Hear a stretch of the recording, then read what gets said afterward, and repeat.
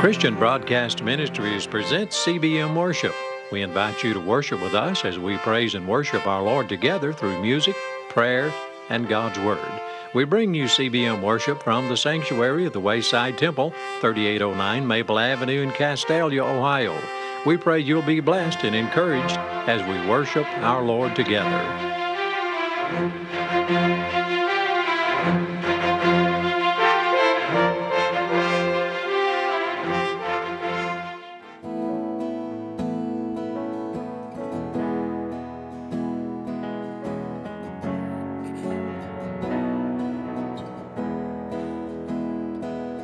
Amazing grace, how sweet the sound that saved a wretch like me. I once was lost, but now I'm found. Was blind, but now I see. 'Twas grace that taught my heart to fear, and grace my fears relieved. How precious did that grace appear the hour I first believed.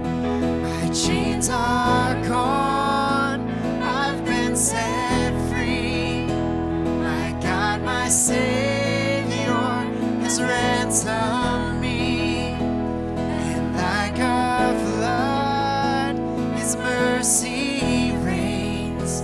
Unending love, amazing grace. The Lord has promised good to me. His word, my hope secures. He will my shield and portion be, as long as life endures. My chains are gone, I've been set free. My God, my Savior has ransomed me, and like a flood, His mercy reigns. Unending love, amazing grace. The earth shall soon dissolve like snow.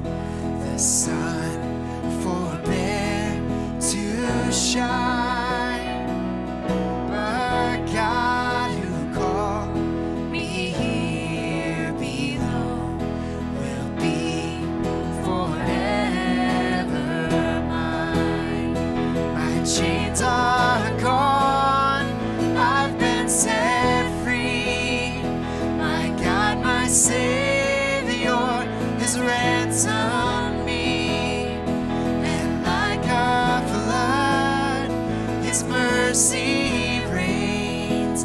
Unending love, amazing grace. My chains are gone, my chains are gone, I've been set free. My God, my Savior has ransomed me, and like a flood, His mercy reigns. Unending love, amazing grace. Unending love, amazing grace. Thank you. You may be seated. I'm going to ask our special music to prepare at this time. Well, we are blessed people today, and it is good to be in the house of the Lord. Weeks from today, I believe I've got it right. Week from today is Mother's Day. And we always look forward to honoring our moms and our ladies on Mother's Day. So if the Lord wills and He tarries is coming, we're able to gather. We're going to be doing that again this year. And we just pray that all of our moms and ladies have a wonderful day on Mom's Day. Now, I like to just plant a little encouragement in the hearts and minds of moms and grandmoms. Look, you use the day to your advantage. And you bring people to the house of God that might not ordinarily come, but they'll do it for Mom on Mom's Day.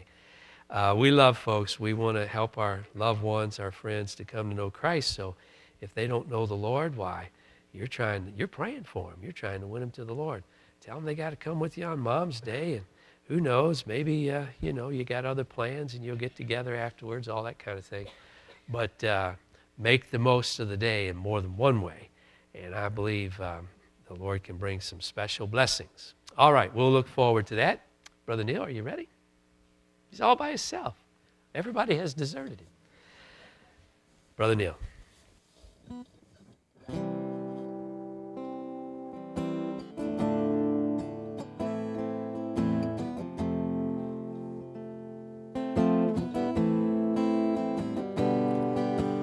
Restless generation, we're turning over every stone, hoping to find salvation in a world that's left us cold. So can we get back to the altar, back to the arms of our first love? There's only one way to the Father, and He's calling out to us. To the captive it looks like freedom, to the orphan it feels like home, to the skeptic it might sound crazy to believe in a God who loves. In a world where our hearts are breaking and we're lost in the mess we've made, like a blinding light in the dead of night, it's the gospel that makes a way. Gospel that makes a way.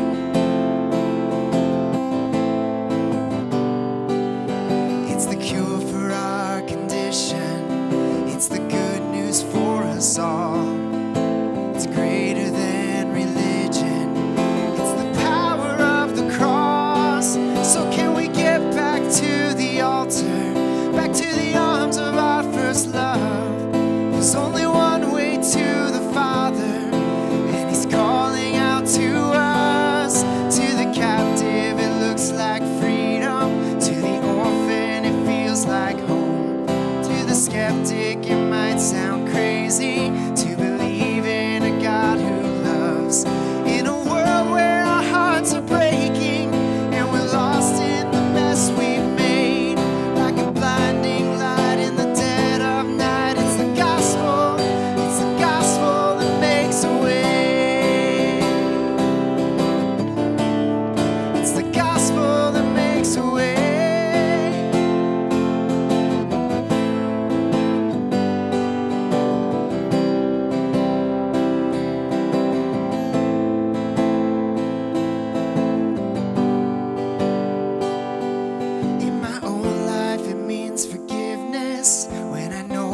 Deserve the fall.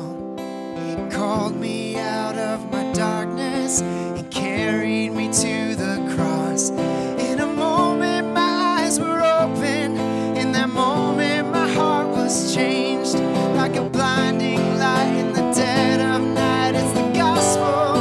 Oh, to the captive it looks like freedom, to the orphan it feels like home, to the skeptic it might sound crazy to believe in a God who loves. In a world where our hearts are breaking and we're lost in the mess we've made, like a blinding light in the dead of night, it's the gospel that makes a way.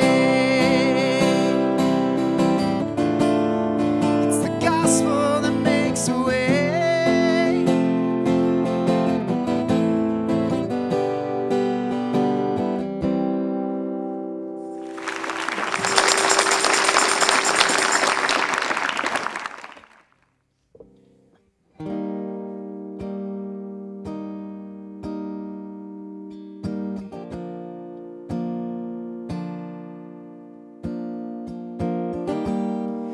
Walking around these walls,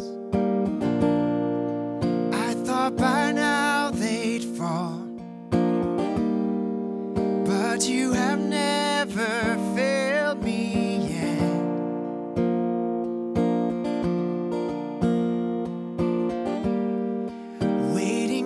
change to come,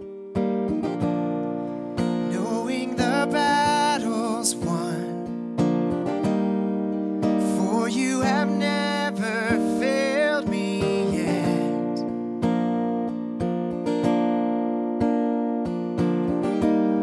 Your promise still stands, great is your faithfulness, faithfulness. I'm still in your hands, this is my confidence, you never failed me yet.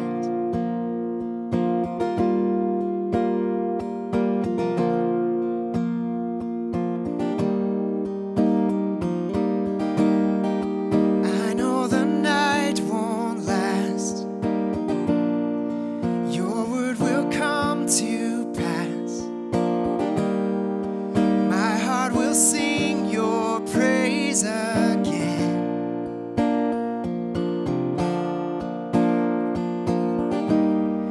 Jesus, you're still enough. Keep me within your love. My heart will sing your praise again.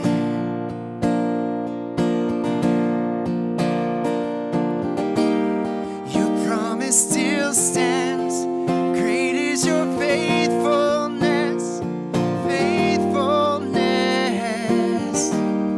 I'm still in your hands, this is my confidence, you never failed me yet.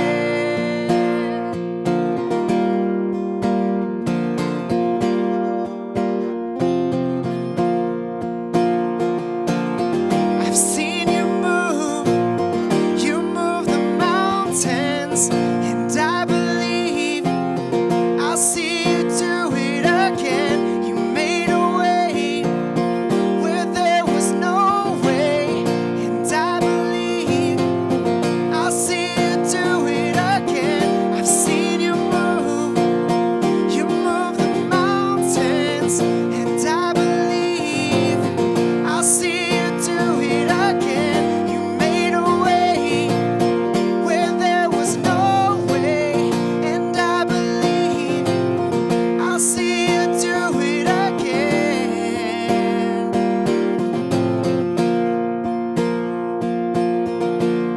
Your promise still stands, great is your faithfulness, faithfulness.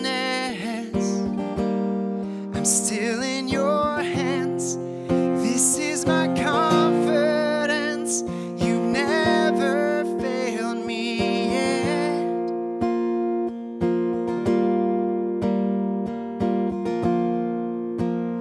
I never will forget that you never failed me yet.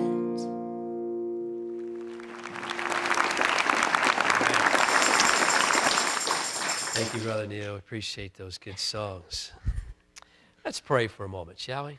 Father, we just thank you for your faithfulness. We thank you, Lord, for making a way. Often, Lord, when there seems to be no way, Lord, you are the mountain mover, the way maker. And we give you praise and glory, Lord, for your faithfulness. Through all of our experiences in life, Lord, you demonstrate your faithfulness. Lord, everything that comes to us is not good, but Lord, you work those things for our good. And Lord, you prove yourself again and again. Thank you, Father, for every blessing. We've heard testimonies here today of your faithfulness, answered prayer. Lord, we all have experienced at times in different seasons of our life, Lord, your provision in remarkable ways. And we just want to praise you today. Thank you for all that you've done. Most of all, we thank you for saving us that day we called upon your great name.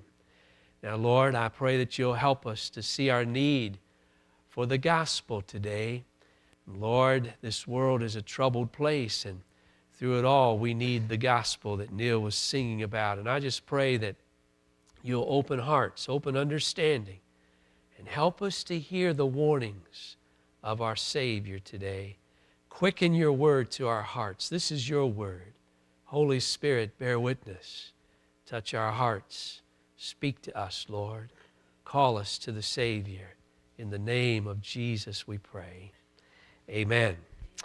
I want you to open your Bible to Matthew chapter 7, and we're going to begin there. I actually have several passages in Matthew's gospel that I'd like to read, and the reading of these passages will form the very substance of the message today. Each of these, in one way or the other, have a warning from the Savior, the Lord Jesus. And I want you to listen carefully. I pray that God's Word will stir our hearts as believers. I know the Holy Spirit, He understands what we need as believers. So, Lord, touch our hearts. Some perhaps seated here, maybe some watching, listening. You see, I don't know anyone's heart really, but I certainly wouldn't know the hearts of some who have come and some that are watching, listening. You've never accepted Christ, or perhaps you don't have assurance in your heart that you're saved. And so I want you to listen closely. Listen to the words of the Lord Jesus Christ. We're in Matthew chapter 7, and we're going to start down at verse 13. We're only going to look at 2 verses in this passage. I believe we all need to think deeply about the warnings of Jesus in Scripture concerning the reality of a real place of separation from God in eternity. I just want to say clearly today that hell is no laughing matter, and it's not something to be explained away. It's not something to joke about, and it's something to be considered carefully, especially the words that fell from the lips of the Son of the living God. Our Lord Jesus speaks clearly about an eternal existence apart from God, in a place that is the expression of divine wrath, to be experienced by all who refuse His mercy and His persistence. God is very persistent. God is long-suffering towards us, not willing that any should perish, but that all should come to repentance. God works with our heart, and we have a need for repentance. There is a sin problem in our world today. It started a long time ago with the first man, Adam, but the rest of the race descended from him. We've all experienced the same. We have within us a fallen nature. We sin because we are sinners, and we go astray from our mother's womb. And the truth is, we go astray from God, and the Bible says that there's none good, no, not one. It goes so far as to say there's none that seek after God. That's talking about in our natural condition. That's our first response. That's our condition. We don't first seek Him. But I've got good news for you. He seeks us. You know, when Adam fell in the garden, the Bible paints a picture for us. We can imagine the joy and the fellowship that Adam enjoyed with the Lord God before sin. And the Bible talks about how the voice of the Lord would come walking in the cool of the garden in the evening, whatever. And Adam and the Lord would commune. They had a perfect relationship. But one day the Lord came. He knows all things. But you see, God deals with us on our level, and He's very personal. And when he came that day, He said, "Adam, where art thou?" Adam wasn't there. You know where he was at? He was hiding. And he was hiding in the trees of the garden. He had never done that before. What's going on? Something horrible has happened. Something has come between him and the living God. Something has alienated him. Something has cut him off from the life of God, and that something was sin. Adam disobeyed God. And when he disobeyed God, sin came into the world, and with it came death. But you see, when Adam was hiding, God came seeking after him. Adam, where art thou? I got to tell you something. You may not understand this, but a loving God has been seeking you for a long time. And he cares about you. And while you're busy hiding yourself and running from him, he's pursuing you. And I got news for you today. The Holy Spirit will show up on your doorstep, and he's going to plead with you. And the Lord Jesus is going to knock at that heart's door. He'll never push the door open. But he said, behold, I stand at the door and knock. If any man open that door, I'll come in. He's seeking you today. He doesn't want you to be lost. He's very persistent. But if you resist the call of God, if you resist the witness of God, if you resist the work of the Holy Spirit, there will come a sad day when the Lord will say to you, depart from me, you worker of iniquity. I never knew you. We need to be of serious mind. I trust you'll listen closely to the words of Christ. And these really do provide warning for us. We start in Matthew 7, verse 13. Jesus is teaching. This is part of the teaching of what is commonly referred to as the Sermon on the Mount.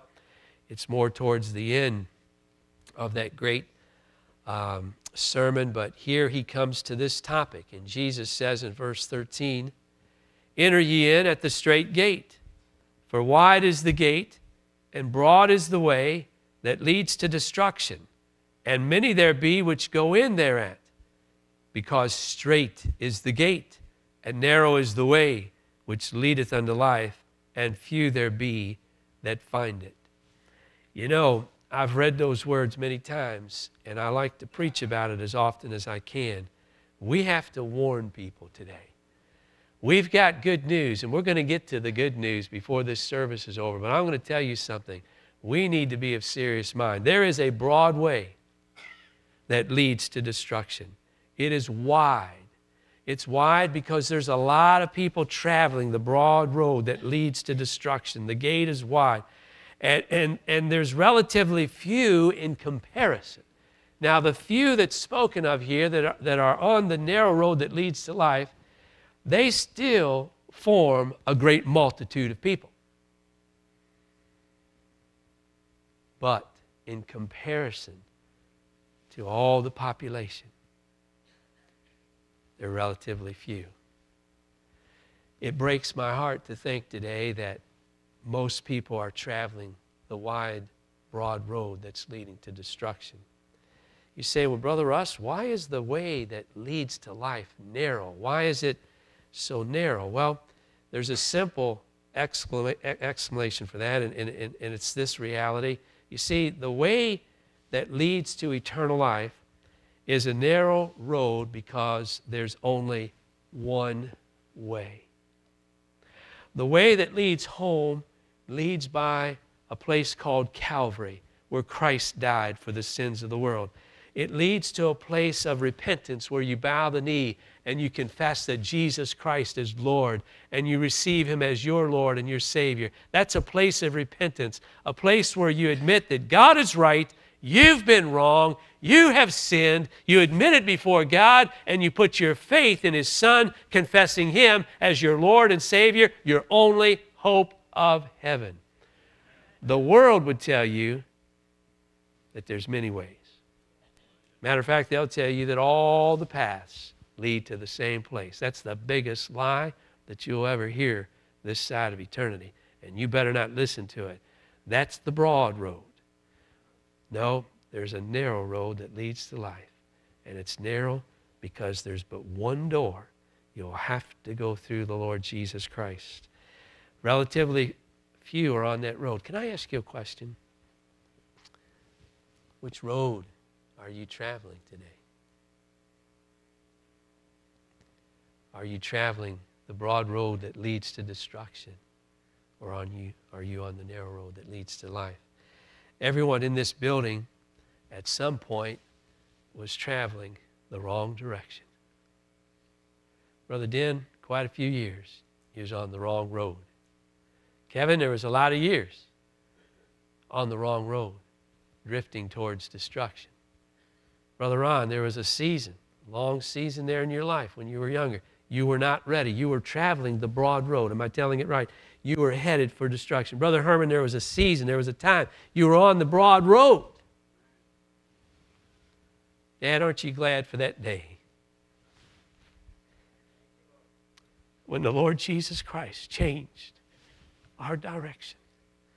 Brother Corb, we're not headed on the broad road anymore.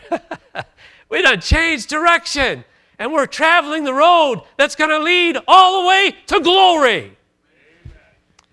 You're on one of those two highways today. If you're on the broad road, you better listen to the Holy Spirit. He is active, and He is speaking, and He is calling us to Himself. Turn your Bible just a few pages. We're going to stay in Matthew. We're in Matthew chapter 10, and I just want to read some scripture here, verses 5 down through 15, just for a little context, and I just want to call your attention to something that Jesus teaches in this passage.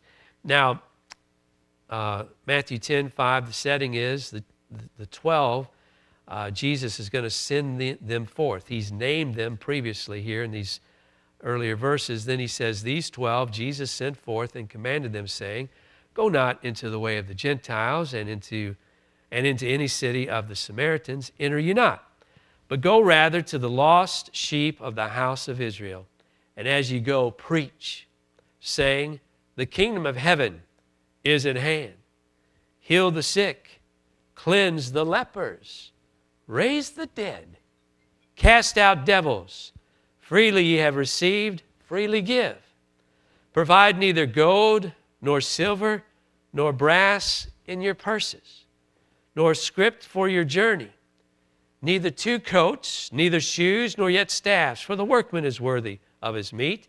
And into whatsoever city or town ye shall enter, inquire who in it is worthy, and there abide till ye go thence. And when you come into an house, salute it. Now listen real close. And if the house be worthy, let your peace come upon it. But if it be not worthy, let your peace return to you. Listen. And whosoever shall not receive you, nor hear your words when you depart out of that house or city, shake off the dust of your feet. Verily, I say unto you, it shall be more tolerable for the land of Sodom and Gomorrah in the day of judgment than for that city. I've read these words many times. I think, Lord, what a message. Now, Jesus sent His 12. Brother Al, they're ministering under His authority in His day, during His public ministry, and He's went out, preached to the lost sheep of the house of Israel. He first came to Israel. He's presenting Himself as their promised Messiah. The good news is being preached. The kingdom of heaven is at hand. It's time to repent. It's time to believe the gospel, the Lord Jesus. Now, if you don't think things are quite serious, Christ sent these men out, and He said, when you go into that little city, that little town, if they will not receive you, and if they will not hear your words, when you leave that house or city, on the way out, shake off the dust of your feet as a testimony against them. And Christ said, I tell you, it will be more tolerable for the land of Sodom and Gomorrah in the day of judgment than for that city. Most of you know the history connected to Sodom and Gomorrah, 2 cities that were far from God, steeped in rebellion against God, and they were involved in debauchery and all kinds of sin, unnatural behavior, and you know about the history. And you know the Lord God rained fire and brimstone from heaven and consumed those cities when Lot and his daughters and wife, they had been taken out of the city. You know the history. You say they must have been pretty wicked, Brother Ross. Well, God chose to deal with them in that way at that time, and He's left that there as a testimony to those who've come after. We need to fear God. We need to turn from our wickedness. We need to turn from our sin. But hear me. If you don't repent at the preaching of this preacher, is everybody listening? If you refuse to repent at the preaching of this preacher. It will be more tolerable in the day of judgment for Sodom and Gomorrah than it will be for you. Now, I've read that and I think, Lord, I got the picture. You mean for us to listen. And you mean for us to repent. You mean for us to bow the knee and confess with our mouth the Lord Jesus. You mean for us to come to a humble place of repentance in our heart where we turn to you and receive Christ. And if we don't hear your word and do that, there's a day of judgment coming. And in that day of judgment, it will be more tolerable for those who had less light than you do. I don't think we're of serious mind. I just don't believe it. I don't believe the average Christian is nearly as serious as they ought to be. And I sure know the world is careless. We go on about making money. We go on about building our houses. We go on about making our good times, and we think we're getting along good when our health is good especially. And we just got all the things of this old world. This world's just a temporal vapor. It's here for a few short years. Don't deceive yourself because you're a bit younger. I was once young.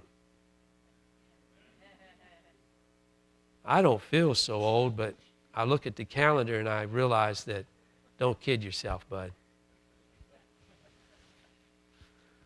There's things I'd have tried to have done 40 years ago that I wouldn't even think about today. You know, I know what the deal is. Life is a vapor, and it's quickly fading. Yours will too. Don't deceive yourself. The meaning of life is to know the Lord and to enjoy Him, to walk with Him. If you're living your life with no walk with God, or the Lord's on the back burner, and every once in a while you get convicted and you think, boy, I need to give my life to Christ, but you neglect it and you go on and you think you're getting along good in life, you're deceiving yourself. The truth is, your life could end today.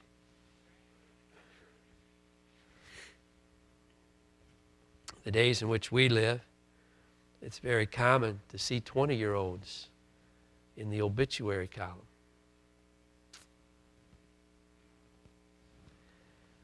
All ages are leaving here, but you don't have to be old to leave here. Now I ask you, are you going to listen to the Word of God? Jesus expected those in His day to listen, and if they did not, they would be held accountable. The Lord is calling. You know, Satan is such a liar and such a deceiver, and it is the enemy that wrestles people. And he'll tell you to give your life to Christ later, or he'll lie to you and tell you, boy, if you give your life to Christ, you're just giving up life. My Lord, you're going to live in a prison the rest of your life. He's got it backwards. He's lying to you. He knows the truth, but you're getting it backwards in your thinking.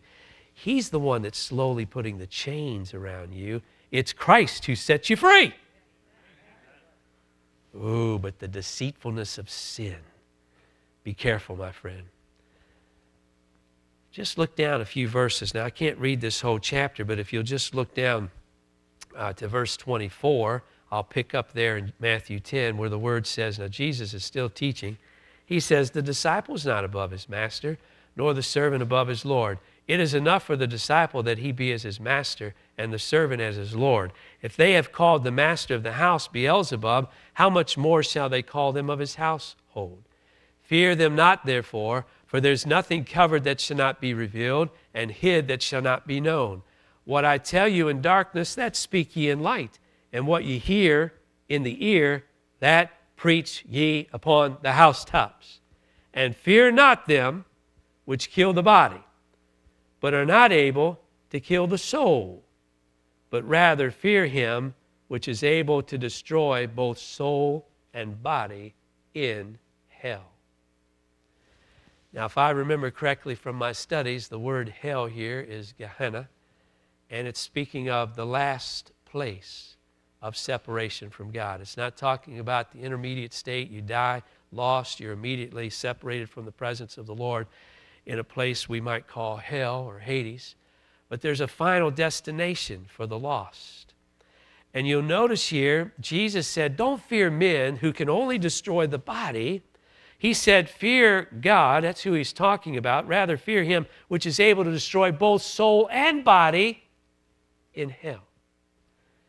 Does everybody know today that there is a resurrection in everybody's future? But the Bible says those that are a part of the first resurrection, the second death has no power over them. But even those that are lost have a resurrection. It's a resurrection unto condemnation. And then the lost must appear before the Lord God. John saw this in the future. He describes it in Revelation chapter 20, what we call the great white throne judgment. But the dead, death and hell, the grave, will give up the dead. There's a resurrection. The immaterial nature, the soul, spirit of the departed lost will be reunited with their resurrected body. But it's a resurrection unto condemnation, and they will experience separation from the presence of God, where both soul and body is forever separated from the presence of the Lord. Now, this is the Jesus that we worship, we preach, we love, we confess. This is the Lord. There's no higher authority than King Jesus. I get a little weary with those that have preached a few years and they get too big for their britches and they think they know more than King Jesus. You're not the head of the church. If you get too big for your britches, it's time to sit down and let somebody teach you something else for a few days. Christ is the head of the church. What Jesus says is the final authority. Christ says you better fear him who has the authority and power to destroy both soul and body in hell. Do you know that there's people that refuse to come to Christ because they're afraid of their mom, they're afraid of their dad, they're afraid of their buddies at the workplace? Well, what will my friends think of me? Well, what do you care? You're more afraid of those pipsqueaks than you are the living God. So what? You could punch me in the nose. So what? You might be able to do some bodily harm to me. Maybe you could even persecute me unto the death. But my friend, I'll not be afraid of you today. We'll fear God. He's the one who demands our full respect. You need to fear God, not man. And those of you that are afraid to come to Christ for fear of what men will think of you, you need to get over that. You need to get a good revelation of standing before God Almighty one day. God, your Creator and Redeemer in the person of Christ, He loves you today. And it's not His will that you end up in this place, but Jesus Christ says this place is real. And He says you need to fear God, who has the power to destroy both soul and body in hell. I'm going to respect Him. How about you? I'm going to fear the Lord. I'm not going to worry about men. The fear of men is a great snare. Now, I got to hurry, and I'll try to. If you'll just turn a page over to Matthew chapter 13 and look at verse 36. We're quoting our Savior. These are real warnings. If you listen to the message, they should speak to our heart. Matthew 13:36. This is interesting. Jesus has been teaching a great multitude, and He gave them the parable of the sower. And after the crowd has dismissed and He's able to have some personal time with His inner circle, verse 36 says, then Jesus sent the multitude away, went into the house. And it says, His disciples came unto Him saying, declare unto us the parable of the tares of the field. So they get in this intimate setting. It's been a busy work time. They've interacted with a great multitude, and Jesus has taught for some time. And now it's time to have some downtime, you might say. There's a setting now where it's not the crowd. It's just Jesus and His 12. And these men are in an intimate setting. I got to figure, since they were Christians, they had to be eating. The disciples. But anyway, they're in the house. They're getting refreshed. Now they said, would you tell us, Lord, tell us about this parable. So Jesus picks up verse 37. He answered and said to them, he that sows the good seed is the Son of Man. The field is the world. The good seed are the children of the kingdom, but the tares are the children of the wicked one. The enemy that sowed them is the devil. The harvest is the end of the world, and the reapers are the angels. As therefore the tares are gathered and burned in the fire, so shall it be in the end of this world, at the end of this age. The Son of Man shall send forth his angels, and they shall gather out of his kingdom all things that offend and them that do iniquity, and shall cast them into a furnace of fire. There shall be wailing and gnashing of teeth. Then shall the righteous shine forth as the sun in the kingdom of their Father. Who hath ears to hear, let him hear. He that sows the good seed is the Son of Man. The field is the world. The good seed are the children of the kingdom. The tares are the children of the wicked. The enemy that sowed them is the devil. Do you realize there's only two groups of people in this whole world? You say, Brother Russ, you got that wrong. There's just so many people, we can't keep up with all the groups. You've got it wrong. There's only two. There's the saved, there's the lost. There are the good seed, and there are the tares. There are those who have the Son and those who do not have the Son. There's not no bunch of groups. You're in two groups. You're traveling one of two roads, and you're in one of two groups. Now, the enemy that sowed them is the devil. Satan stands between you and Christ. If he can lie to you and cheat you, he will steal the abundant life Christ has for you. He'll steal your soul. The Bible, seeking whom he may devour. Satan devours through the lie, through deception, whatever he can use to keep you from coming to Christ. That's what his aim is. He is a murderer. He is destructive. He has no goodwill. He has no feeling of goodwill towards you. He is a deceiver. And if he has his way with you, he will drag you down to hell. Look at this. This is Jesus. The enemy that sowed them is the devil. Are you going to let Satan have his way with you? Some of you under the sound of my voice, watching, listening, maybe seated here, you've not yielded your life to Christ. If you've not took heed to the Spirit of God, then you are listening to the wrong voice. At the end, Christ says, when I come, and there's a lot to be said here, there's some things to be taught here, but I just want you to get the big picture. There's a day when Christ says, they won't be entering my kingdom. I'm going to root it out. And them which do iniquity, and it says, and shall cast them into a furnace of fire.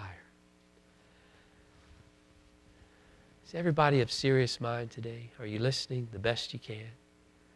Listen to that descriptive language.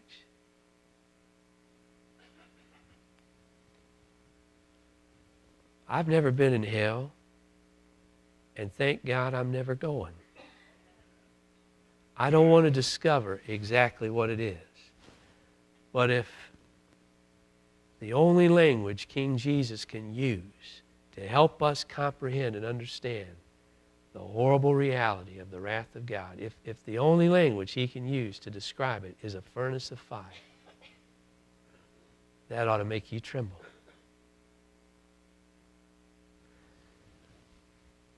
I think about how sweet heaven will be. The Lord will be on his throne. And his glory.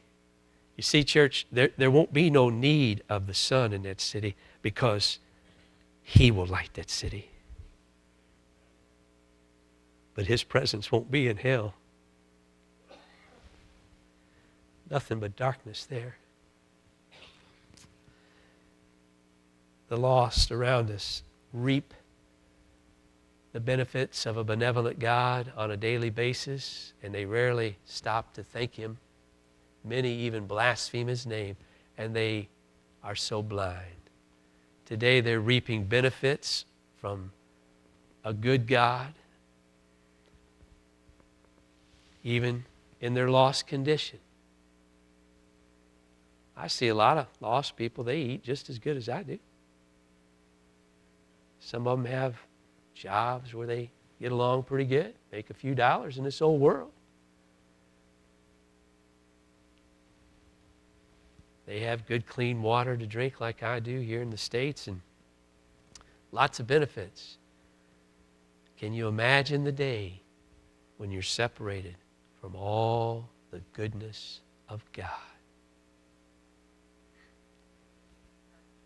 That's got to be hell, where there's never a sunrise. Whew. God help us. Jesus said there shall be wailing and gnashing of teeth. There's no comfort there.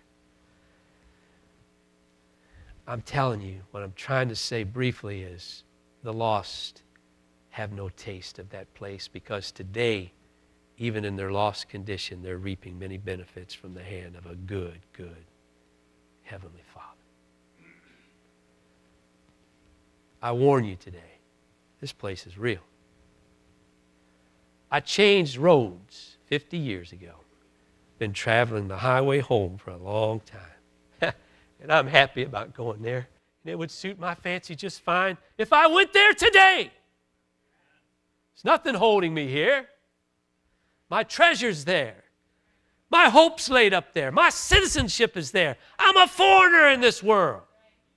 Just a pilgrim headed for home. I want to go where the Lamb of God is on the throne. I want to go, my friends, where the streets are gold, where the gates are pearl. I want to go where the rainbow surrounds that throne. I want to see the King in all of his glory. I'm on my way home. How about you today? Hey, I'm traveling the road towards heaven, and it would suit me fine if I went there today. There's nothing holding me here.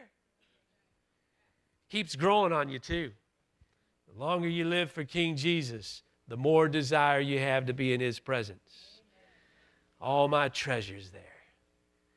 Man, we got a lot of loved ones there now. I wouldn't mind seeing them again. Going to be some happy reunions. But you know, all that heaven holds, there's not one of those blessings in this place where there's nothing but weeping and gnashing of teeth.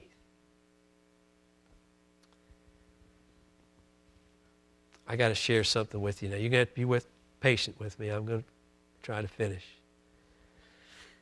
The same Savior who talked about heaven, he taught us about hell. But you see, he was teaching about hell and warning people about it even as he was on a journey. Every step from that Bethlehem manger all the way to that present day when he was ministering, it was leading him to a place called Golgotha. I want to read this to you. Matthew 27, verse 31. Christ has been delivered into the hands of wicked men. They've had their way with him. And Matthew 27:31 says, and after that they had mocked him, they took the robe off from him and put his own raiment on him and led him away to crucify him. And as they came out, they found a man of Cyrene, Simon by name. Him they compelled to bear his cross. Christ had been beaten severely. He bore the stripes in his body. And the scourging he had received, it left him weak. He could not bear the cross alone. Verse 33, and when they were come unto a place called Golgotha, that is to say, a place of a skull, they gave him vinegar to drink, mingled with gall, and when he had tasted thereof, he would not drink. And they crucified him. They drove the nails in his feet. They stretched out his arms and drove the nails into his hands. They lifted him up. They parted his garments. Christ, lifted up on the cross, was naked, beaten, his body marred, really beyond recognition. No one has ever suffered like the Lord Jesus, my friend. And this is just the physical. This is just the reality of what man could do to him. They cast lots, verse 35, that it might be fulfilled which was spoken by the prophet. They parted my garments among them, and upon my vesture did they cast lots. And sitting down, they watched him there, and set up over his head his accusation written, "This is Jesus, the King of the Jews." Then were two thieves crucified with him, one on the right hand, another on the left. And they that passed by reviled him, wagging their heads and saying, "Thou that destroyest the temple and buildest it in 3 days, save thyself. If thou be the Son of God, come down from the cross." Likewise also the chief priest, mocking him with the scribes and elders, said, "He saved others, himself he cannot save. If he be the King of Israel, let him now come down from the cross, and we will believe him. He trusted in God. Let him deliver him now, if he will have him. For he said, I am the Son of God." The thieves also, which were crucified with him, cast the same in his teeth. Now from the 6th hour, there was darkness over all the land until the 9th hour. Now you need to have your bearings here, and you need to remember that the 6th hour was high noon. And so we're talking from noon until 3 o'clock. There was darkness over all the land. This wasn't a cloudy day. It wasn't sunny and then the clouds rolled in off of the Mediterranean. That's not what it was. It became dark. This was supernatural. There's something going on here that I pray you can understand. But in these hours on the cross, the Father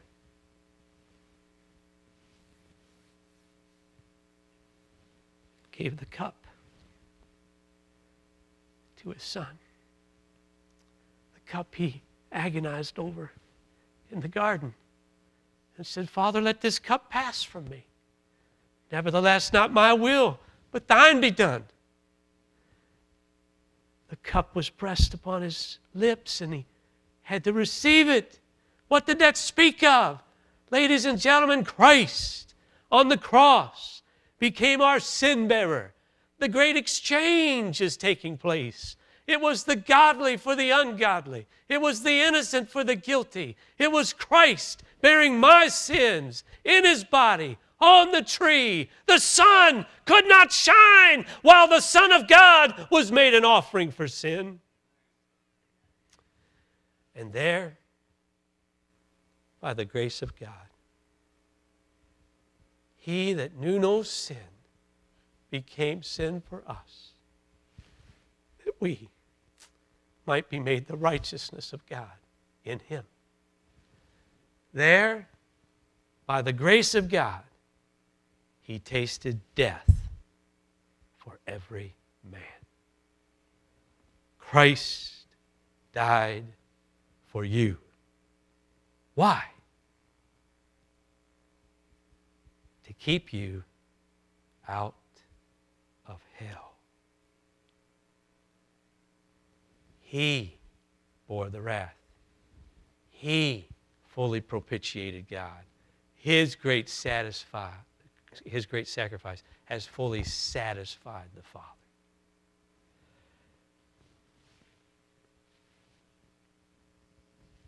Christ died.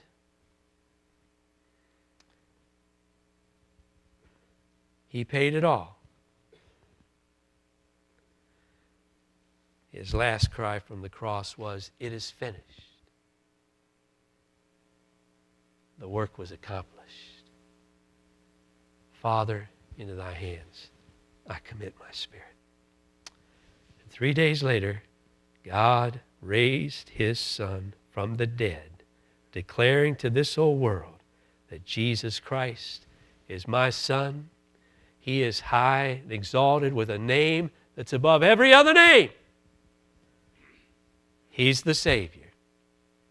The empty tomb is God's promised declaration to us that the cross is enough. The good news is you don't have to go to hell. Is everybody still listening? I don't want to lose you. The good news is you don't have to die. and go to a place called hell. You say, preacher, how am I going to escape that place? You have to respond to the Spirit of the Lord. I don't have to try to do the Holy Spirit's work. I know He's speaking to hearts even now. And He's drawing you to Christ. If you will not repent and yield your heart to Christ and confess Him with your mouth. See, the Bible says if you confess with your mouth the Lord Jesus and believe in your heart God hath raised Him from the dead, thou shalt be saved. Saved? Saved means you're not going to hell. You're going to heaven. And that will cause anybody to try to dance anyway. Amen. Don't you want to have eternal life? Don't you want peace with God? Don't you want to know the Lord? And friend, this is what life is all about. It's not about careers and money and clothes and gadgets and vacations and playtime. All these things are down on the list. He's a good God. He gives us all things richly to enjoy, but those things become a stumbling block. Even idols. No, that's not what life is about. Life is about the Lord. It's about knowing Him. It's about receiving eternal life. Praise the Lord. Let's bow our heads for prayer, shall we? Father, we thank You for this service today. And Lord, we thank You for Your sweet Spirit. I know, Lord, You're speaking to hearts. Father, would You help young and old alike in this building? Perhaps there's someone here today needs to surrender their life to Christ. Lord, You have warned us. There's a broad road. Many are traveling that road. Don't travel that road. You've warned us, Lord. Don't fear men. Fear God, who has the power to destroy both soul and body in hell. You've told us, Lord, there's a day coming, Lord, when You will root out all the tares. And Lord, they'll be gathered. And Lord, they will find their place in hell. It has been a blessing for us to worship together at this time, and we invite you to come worship with us. CBM is located 3809 Maple Avenue in Castalia, easily accessible from State Route 2. Take Route 2 to State Route 101 South and turn left onto Maple Avenue. We would love to have you visit. And don't forget, it's your prayers and gifts of love that bring this program into your home each week. Send your gifts of support, prayer requests, and comments to CBM, Box 247, Castalia, Ohio, 44824. CBM Worship is a production and presentation of Christian Broadcasting Ministries. CBM, proclaiming the Word.